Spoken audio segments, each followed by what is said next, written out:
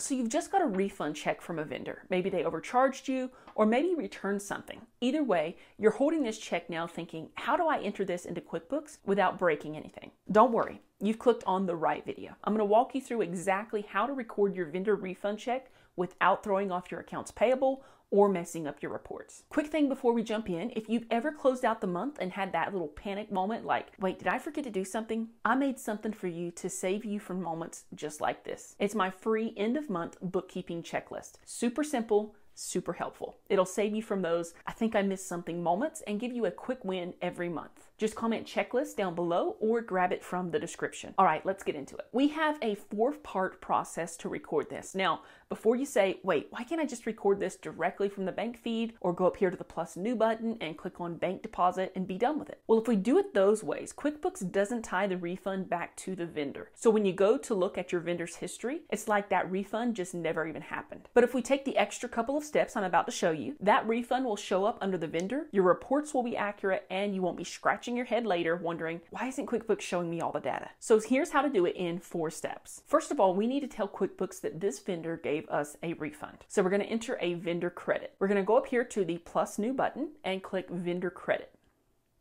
We're going to choose the correct vendor, the correct date, and we can enter the check number here. Then further down the screen, we're going to enter either the item details or category details that this refund was for. You want to make sure this is the same item or category that you used for the bill when you entered the bill from this vendor. Then we'll enter a description and the refund amount.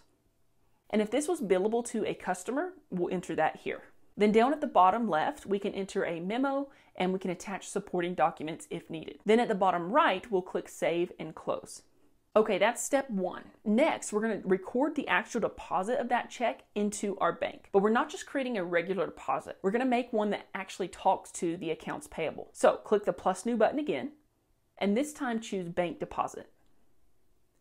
We're going to choose the correct bank account where we deposited the check and the deposit date. And then down here in the Add Funds to this deposit section, we're going to select the Received From field and enter our vendor's name. Now in the account field, here we are not going to enter the category that we would normally put for this vendor. Instead, we're going to enter accounts payable. Then we can enter a description, a payment method. Let's select check. We can put a reference number here and then our amount. Now, if you're depositing other checks or payments with this deposit, make sure to select those or enter those here as well. And then at the bottom right, we're going to click Save and Close. So basically what we're doing here is saying, hey QuickBooks, I deposited this refund and it's related to that open vendor credit that we just created. Now this next part might feel a little bit weird, but it works. Before we do this step, let me show you something real quick. If we go to the vendor balance detail report, so we're going to click on reports, we're going to type in the search here, vendor balance. We're going to click on the vendor balance detail. Now, if we look here, we'll see that our vendor, A1 Rentals, is showing here with the vendor credit as well as the deposit listed here.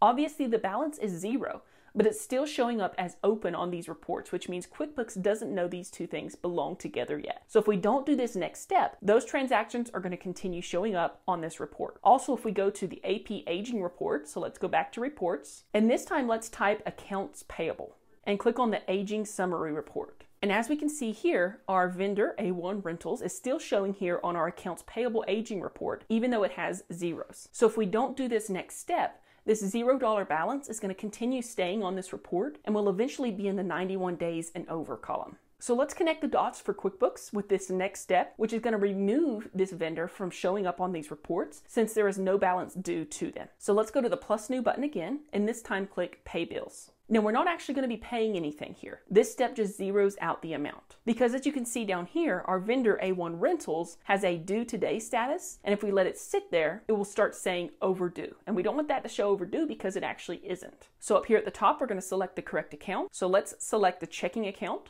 choose the date. For the check number, since we're not actually writing a check, we can just enter something like refund here. Now we're going to go down here to our correct vendor and check the box to the left of them. And in the credit applied column, make sure the credit is being applied. Our 200 is showing here, so we're good. And we'll see that the actual payment amount up here at the top right is showing $0. So let's go down to the bottom right and click Save and Close.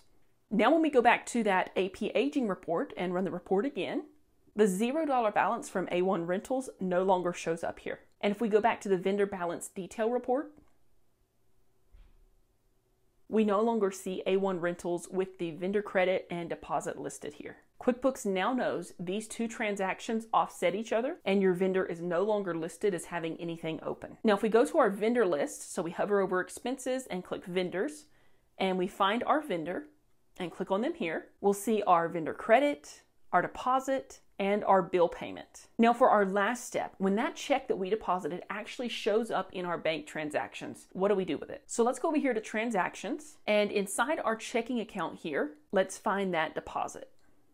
And we'll see that QuickBooks is recognizing that this matches to the deposit that we entered just a minute ago. So we'll go over here to the right of the screen and we'll click on match. Now be sure that you match this transaction instead of going over here and categorizing it to the category like you usually would with these transactions, because if you do that after entering the vendor credit and deposit like we did a minute ago, then that will duplicate that refund in the books and make your books inaccurate. So make sure to hit the match button here. And there we go. Now the books are accurate, your vendor history is clean, and you didn't break anything. And don't forget, if you're not 100% sure you're keeping up with all the monthly bookkeeping to-dos, grab my free end-of-month bookkeeping checklist. Just comment checklist down below or head to the description to grab your copy. Now, if you received a credit card refund from your vendor instead of a check, you're going to want to watch this next video right here, and I'll show you exactly how to record that credit card refund in QuickBooks Online.